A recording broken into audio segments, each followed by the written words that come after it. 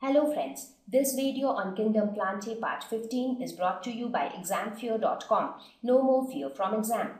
Clear? So now with this idea about the structure, let us talk about the life cycle of a pteridophyte. So here we are talking about the life cycle of a fern. So which is the plant here? Plant is the sporophyte. So here if you see, this is the mature sporophyte. So mature sporophyte is nothing but the plant itself. So these are the ferns. Now these ferns will have sporangium, and the sporangium will consist of the spores. So here if you look at this, these are the leaf-like appendages between which sporangium are present. So these are the sporophylls. The leaf-like structures are the sporophylls, right? So these are the sporophylls, and in these sporophylls are enclosed small structures called sporangium. So this is the magnified image of a sporangium. Inside this sporangium are present the spores. So these spores are released. So what will happen? The spores will germinate. The spores will germinate to form the gametophyte. So you see, the spores germinate to form gametophyte. This is the young gametophyte. This is a slightly matured gametophyte. What is gametophyte? That structure which produces the gametes. So now when this gametophyte matures, it will produce the male and the female gametes. So this portion of the gametophyte is the antheridium. Antheridium is the male gametophyte. And this portion of the gametophyte is the archegonium. So this is the female gametophyte. So the male gametophyte will produce the male gametes, which are sperms, and the female gametophyte will produce the female gamete, which is egg. So now this sperm and egg, now the sperms will come out from the male gametophyte and it will come to the female gametophyte. Now how will it come from male gametophyte to female gametophyte? See, here it is on the same plant. So if it is on the same plant, it can anyways come internally. Externally also it can be carried away by many agents like air or water. So once it reaches the female gametophyte, the fertilization takes place. There is fusion between egg and sperm happens inside the female gametophyte. So as a result, zygote is formed in the female gametophyte. This zygote then will gradually grow to form a new sporophyte. So gradually the sporophyte will grow. So here again if you see, this is the female gametophyte. So on top of the female gametophyte, the sporophyte is growing. So sporophyte is attached to the female gametophyte and it is receiving its nutrition from the gametophyte. And then gradually when the sporophyte matures, we do not see the gametophyte now, and the plant which we see as a pteridophyte or as a fern is nothing but the sporophyte. So this is about the life cycle of a pteridophyte. See, all you need to understand is the basic concept. So basic concept of reproduction is that you need gametes for reproduction. Who will produce gametes? Gametophyte. So from gametophytes, gametes will be produced, they will fuse, they will produce zygote. Zygote will form the sporophyte. Sporophyte will release the spores. The spores will again form the gamete. So this process is common to all type of plants. It is just that some plants will have some additional stages. For example, in case of mosses, we saw that additional step of protonema, right? Now in case of these ferns, we see that the sporophyte is the dominant phase, because here the sporophyte is the long-lived plant which we actually see around us. So here, what are the characteristics of the sporophyte which makes it the dominant phase? So here the sporophyte is multicellular. The sporophyte is well differentiated between root, stem and leaves. You see here roots, leaves and stem. So it is well differentiated as well. Moreover, it is long-lived. So sporophyte is the dominant phase of the plant. Once we have understood this, now it is time to talk about the gametophyte and the sporophyte.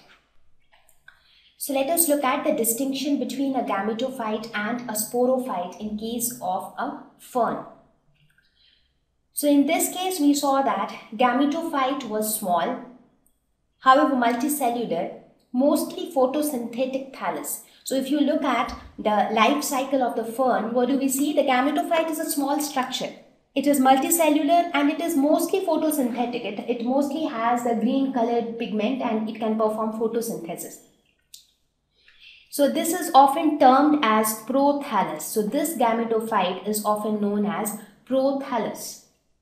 When I talk about sporophyte, it is multicellular, well differentiated, because of which the sporophyte becomes the dominant phase in case of a fern. See, why I am telling all these things to you is that I want you to judge yourself which phase is the dominant phase in which plant's life. For example, if I talk about moss, it is a bryophyte. So when you look at the life cycle of a bryophyte, you yourself should be able to tell which phase is dominant. So what are the characteristics of a phase to be dominant? It should be long-lived, it should be multicellular, it should be well differentiated. So, but in case of a fern, which is a pteridophyte, we saw that sporophyte is the dominant phase. So you will have to evaluate yourself that which phase is dominant and why that phase is dominant. So let us have a quick comparison between the life cycle of a moss and a fern. So we discussed both of them, right? So moss, that is a bryophyte, when you look at its life cycle, what happens here? Here, the gametophyte is the dominant phase. So this is the dominant phase. But whereas in case of a fern, the sporophyte is the dominant phase. So this is the fern and this is moss. So here gametophyte was the dominant phase. So this was the long-lived plant which we see. But in this case, sporophyte is the long-lived plant that we see. So here from gametophytes, gametes were formed, the male gametes and the female gametes, and they fused together to form the zygote. So in this case, from sporophyte, spores were formed. And these spores germinate to form the gametophyte. And then from the gametophyte, the gametes are formed. But in this case, the process goes in other way around. First, a zygote is formed and then from the zygote, it will develop to form a sporophyte. And here, the spores develop to form a gametophyte, right? So here, sporophyte is the intermediate phase. Whereas here, in this case, gametophyte is the intermediate phase. Now, this sporophyte in case of moss will then give rise to spores which will germinate to form the gametophytes back. In this case, this gametophyte will form the gametes which will fertilize to form back the sporophyte. Right? So, you now understand both the life cycles, that how the life cycle changes if your dominant phase changes from a gametophyte to a sporophyte. Clear? Okay. So with this, I think that I have been able to explain you the characteristics and the behavior of pteridophytes and bryophytes. Now we will look at the plant types of pteridophytes based upon the type of gametes which they produce. Now the first, they are divided into two types. First is homosporous and the other one is heterosporous. Homosporous, homo means same. So if the sporangia produce similar spores, the spores which are produced by the sporangia, if they are similar, then they are known as homosporous. So example of homosporous would be, in fact, most of the pteridophytes are homosporous. So ferns are also homosporous because the spores produced by the sporophyte are all similar. Whereas the other type of plant is heterosporous. So here the spores which are produced are not similar. So some spores are smaller in size, whereas the other spores are larger in size. So megaspores are those which are larger in size, and microspores are those which are smaller in size. Now these large spores, that is the megaspores, these spores germinate to form the female gametophyte, whereas the small microspores germinate to form the male gametophyte. So two types of spores will be formed, larger spores and smaller spores. Larger spores will germinate, it will form female gametophyte. Smaller spores will germinate, it will form male gametophyte. And then this female gametophyte will produce the female gametes, the male gametophytes will produce the male gametes, and then the female and male gametes will fuse together to form the zygote.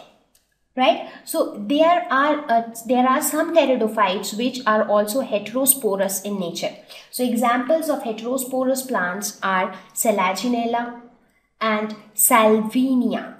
So now here you see this plant, if you compare the ferns with the Selaginella, do you see the difference in the size of the leaves? In ferns you actually have bigger leaves, but in case of Selaginella you really have small leaves. So that's what I was telling you some time back, right? That some pteridophytes have big leaves while others have smaller leaves. So Selaginella and Salvinia are some plants which produce two types of spores, two varieties of spores, one bigger one and the other smaller one. So on the basis of the type of spores which are produced by the pteridophytes, they are classified into homosporous and heterosporous plants. So now even in pteridophytes, there was a further classification done based on some similarities and differences. So pteridophytes were classified into four groups: Psilopsida, Lycopsida, Sphenopsida and Pteropsida. So these were the four classes into which pteridophytes were classified. However, we will not get into the details of these classes, so that you will study in your higher classes. So for now, we will end our discussion on pteridophytes and we will move on. Thank you.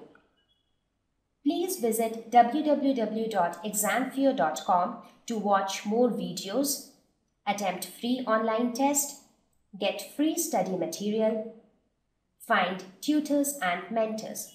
Thank you once again.